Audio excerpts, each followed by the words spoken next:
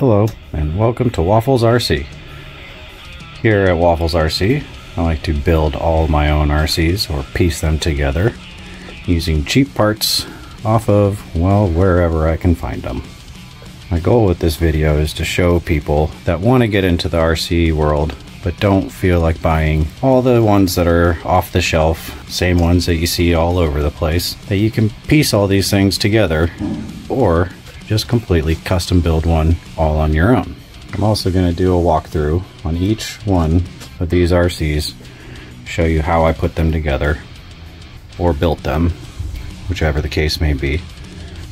And that one right there, as you can see, is a current project, and we'll get into that later as well. So my goal with this video is to show everybody, or anybody who watches this, that there are other options out there than buying an off-the-shelf RTR. You just have to put a little bit more work into it, but I found that it has made it much cheaper and you get very unique builds as compared to most of the other ones that you see. Now there are plenty of other YouTubers out there that have their own unique RCs and they build them a little different, but I have found in the crawler world that everybody sticks to kind of a norm. Everybody wants to do competitions or have the lightest crawlers out there. But I've also ran into a lot of people that I've talked to that just want something to go out with their kids or by themselves and just have fun, which is where I aim to build all my RCs. I'll start by getting this one out of the way.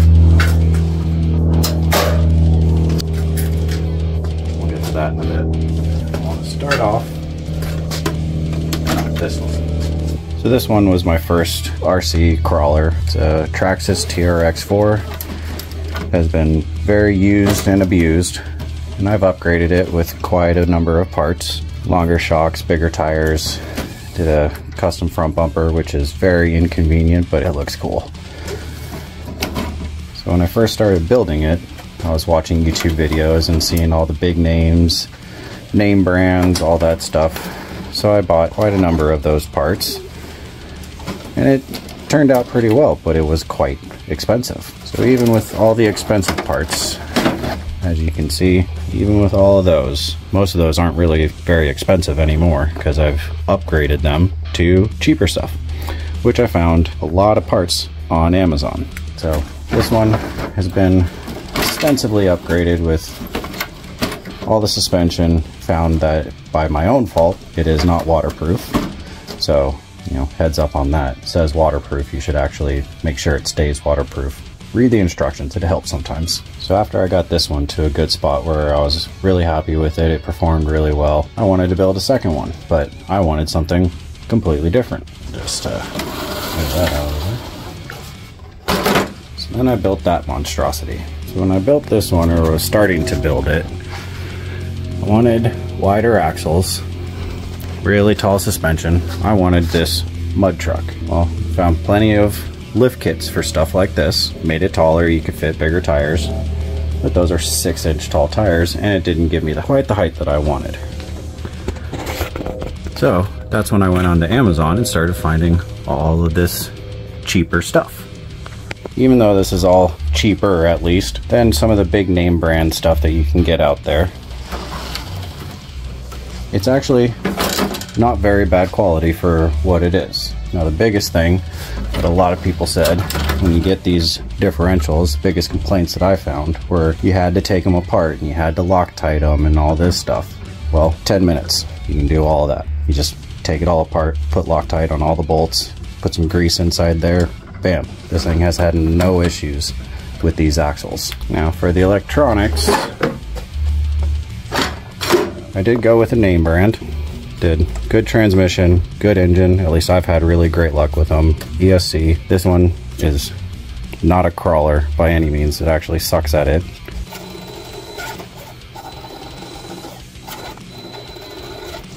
But I have discovered that it is quite universal in doing things that a mud truck RC should not do, which includes using these.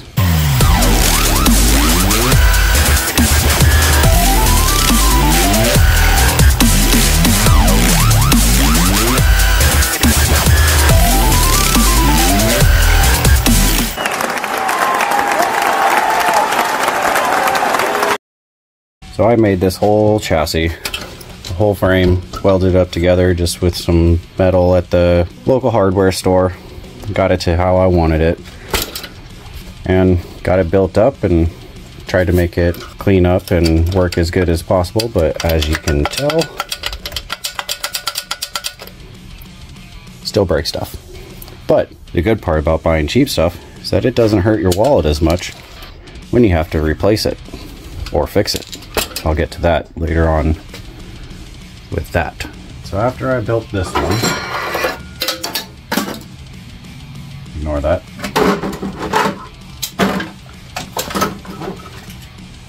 That's when I decided I wanted a tow vehicle. Something to tow all my RCs. Because, well, why not? So this one is the same theory. Built my own frame for it. Painted it. Got some cheap axles on it off of Amazon. Don't know the name brand. Don't really care. Made my own suspension other than the links, obviously. Had to buy those. And I built the bed. Did not build any of the stuff that's on it. But there's lots of stuff. And it is pretty cool. And it's got a functional rear winch and a functional front winch as well. So this one, same theory. Have the battery in there. Got very expensive, battery tie downs, zip ties for the front weights, zip ties. Who needs Velcro? You got zip ties. It's not going anywhere. Got the motor, transmission. This one has dig and a 2-speed. And when it comes to the electronics, I found that a lot of people buy the very expensive stuff. And yes, I do have Traxxas batteries. They've been working really good for me, so I just run those. But like these little servos, I got a pack of them, 4 of them for like 20 bucks off of Amazon. And one of them didn't work. Okay, so I have 3 more. And I used 2. Now I still have 1 spare. So that's what I'm trying to show in this video, is that you can buy cheap stuff and still have something that works really well. So obviously, if you're gonna have a tow vehicle,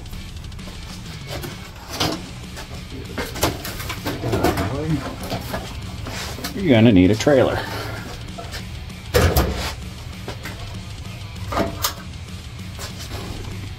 So, with the trailer, just took a bunch of metal, welded it all up, make it look like a car carrier with spare tires for that truck, because I bought them in packs of 4, so that's what you have to do. So even though it's not perfectly scale, it does do the job of hauling RCs, which you can see right here.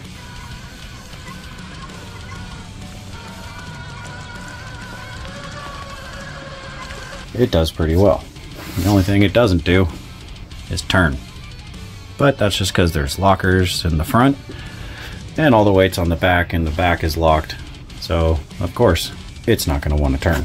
And one thing to take note of also is with these custom builds like this, you can't really worry about making mistakes, because that's how you learn how to put all these things together. Even same thing for this one. You get the stuff that you need, hope that it's the right stuff, and then you learn. Go from there. So this one in particular, I made a mistake while building the frame on that one. And there's the mistake. Made the frame, had it all mounted up, went to put the body on it, and discovered this part right here was not tall enough. Did all the welding, had everything mounted, had the drop transfer case mounted in there, made plates for it, all sorts of stuff, got it really far, then discovered that the body sat too low for how big of a tire that I got. So then I had to make a whole nother frame and make this part taller to get the axles down further. And that's not the only mistake that I've made. This truck right here was also version 2, at least on the bed.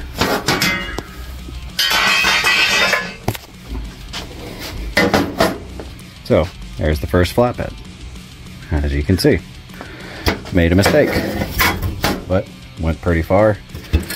Got everything mounted.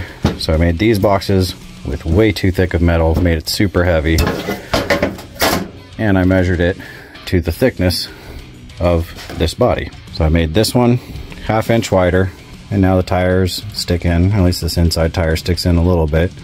So it looks a little bit more normal, but still crazy exactly how I wanted. So as you can see, it is a trailer. And you just drive up on it and then fall off of it. But you get the idea. It's a trailer, carries my RCs. So this is another vehicle that it is a good example of make it your own with super cheap parts. So this one, bought the body. It was the body that I wanted. Then I made the roll cage and I use it. That's what it's for. The thing does really well.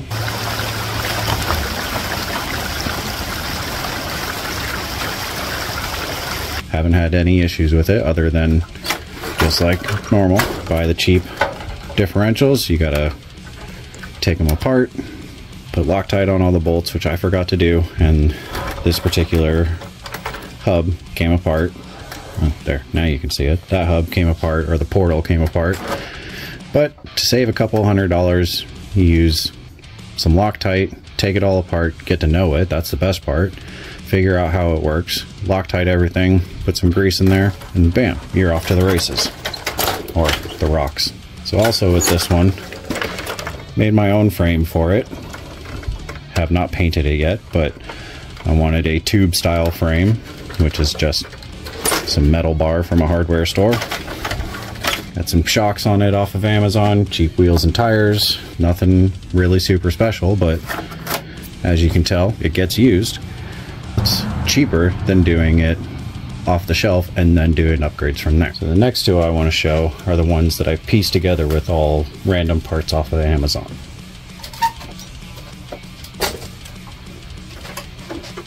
So both of these are just pieced together, nothing really custom fabricated. That one has some plates right here that I made, but besides that, everything was just bolt together of random pieces off of Amazon. So we'll get to this one last. This one is probably one of my best performing RCs out of all of them, at least on the crawling side.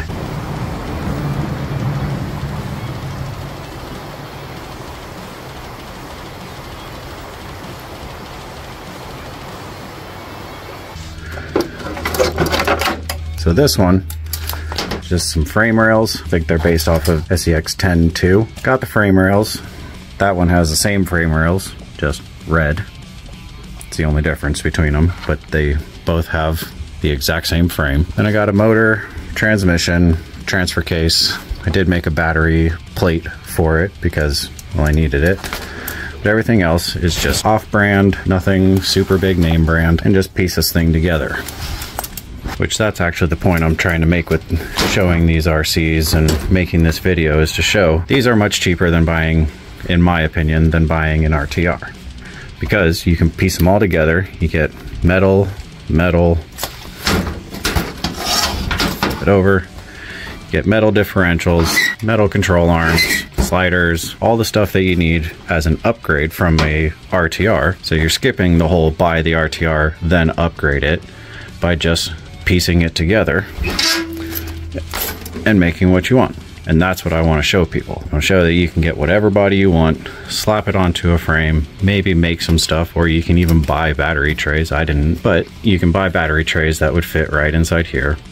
That's where I think in the crawler RC world, it's missing people that just want to go out, have some fun. They're not trying to do competitions. They're not trying to do any crazy stuff with full-scale builds or anything like that. It's literally just, I want an off-road RC, go out and have fun with. And instead of spending $600 then upgrading, you can spend $400 and have it all upgraded. You just have to be able to put in the work to take everything apart, at least the differentials, Loctite everything, put grease in it. Obviously I did not Loctite everything, but you know, you live and you learn. This one I went a little crazier with. It's got a nice body, it's a hard body, it's not Lexan. The part that I went crazy on is I put rear steer on it.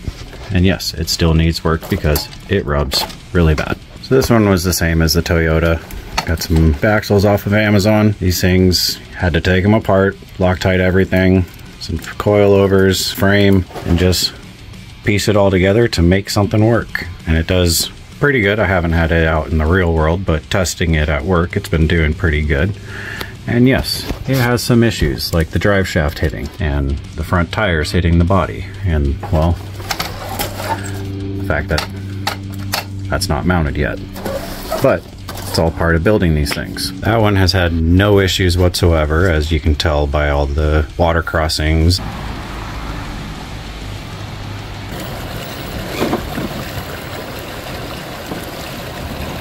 The scratches, you know, stuff like that. It's been doing really good. Tow truck,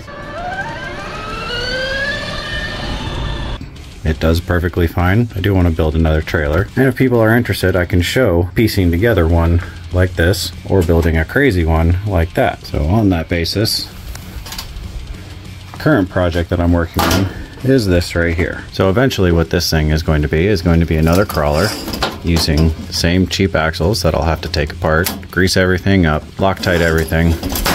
But for right now, I've got the same cheap frame rails for SCX 10-2 off of Amazon. Did make my own plates because I am mounting these things, which eventually will be adjustable suspension. Because, well, why not? And to go with it, of course, will be a Cadillac body. And because I'm weird, it's gonna have those tires. Might be a little too big, but we'll make it work. But this is what I want to get across to everybody, is you can build something that's weird, outlandish, it's not your typical vehicle. You can experiment, have some fun, build it for cheap. Like these servos right here are just regular steering servos, nothing fancy. Got a pack of 4 of them for like 30 bucks.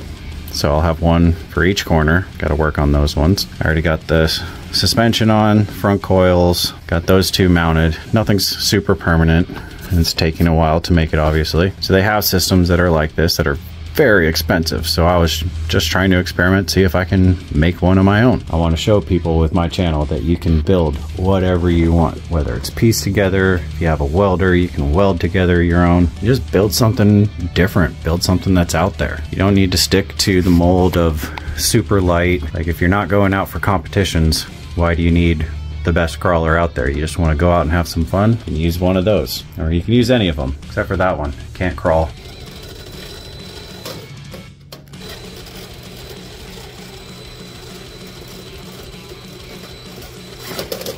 Neither can this one because the suspension is so stiff to be able to carry the trailer. But that one does really well, and it's all pieced together. It's what I would consider upgraded and what I would consider to be half the cost of buying an RTR and then upgrading it from there. Prime example, wife broke an axle shaft on this one.